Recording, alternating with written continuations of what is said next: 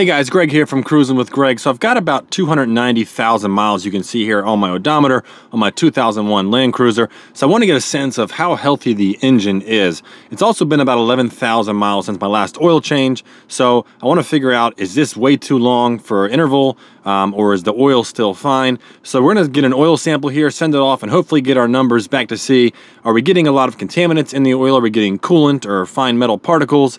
And is the oil still holding up after 11,000 miles of use? So let's go ahead and get to it. Alrighty, so let's go ahead and get our oil sample collected and our sheet filled out. We'll get everything packaged up, ship it off, and wait for our sample to come back.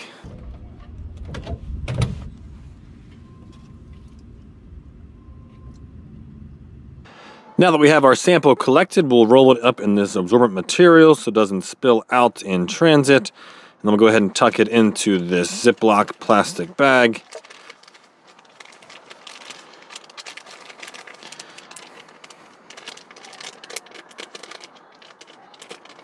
Once we get our sheet filled out front and back, we can wrap it around the sample like so. And then we'll just slip it into the black container here. Put the lid on. Slide it into the plastic mailing bag. And once we get it sealed up, we will ship it off and wait for the results to come back. Alright, so after about 10 days, our report came back, and you can see what it looks like here. Up at the top, some personal information, some of your vehicle information. Down at the bottom is the more specifics of different elements and properties of the oil. So let's take a look at the top section here. You have your customer information, you have the vehicle information in that unit section, you have your personal information. I have mine blurred out here in the client section.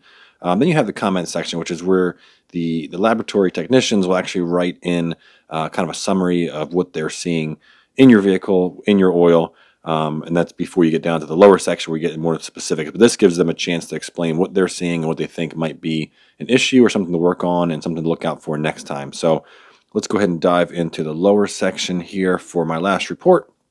You can see we have the unit location averages and the universal averages. Those are just different averages of the type of engine that yours falls in the same category with, and kind of what the expected value should be.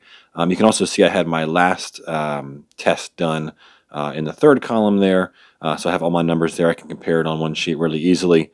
But going down the list here, you have different elements. Some of the ones that stand out that they mentioned in the comments were copper, which they mentioned could be a sign of excessive wear. And that kind of makes sense because I had that oil in there for 11,000 miles, and when I drained it, I didn't get the full 7 quarts to come out. So I think it was a little bit low. So I need to pay attention to that next time I'm driving, make sure my oil doesn't get too low next time. But that does kind of track with what I thought might be an issue when I submitted this sample. Other things on here, things like lead, that could be kind of from wear as well.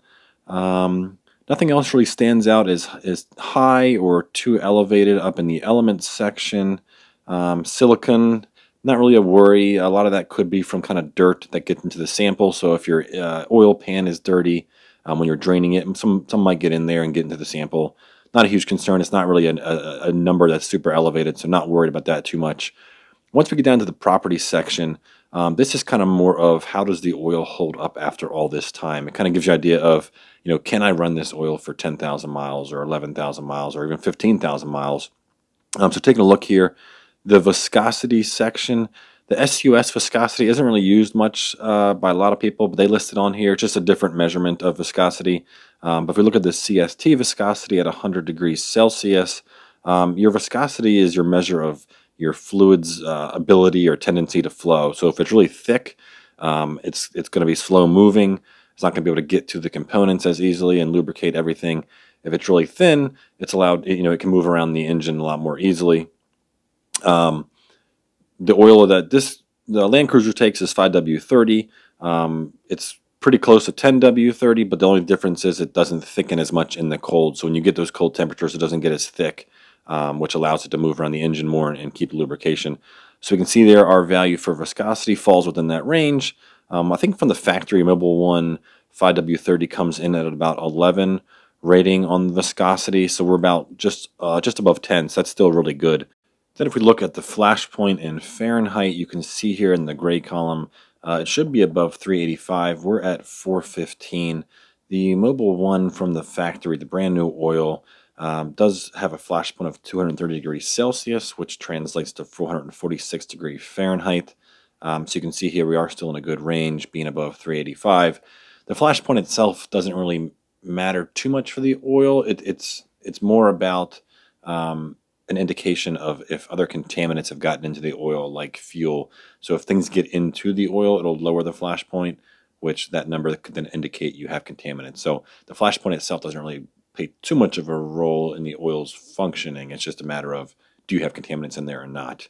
I've been looking at antifreeze. We have zeros there, so we're all good. The water percentage, that could be another indication of contamination or seals going bad. We are good there on the water.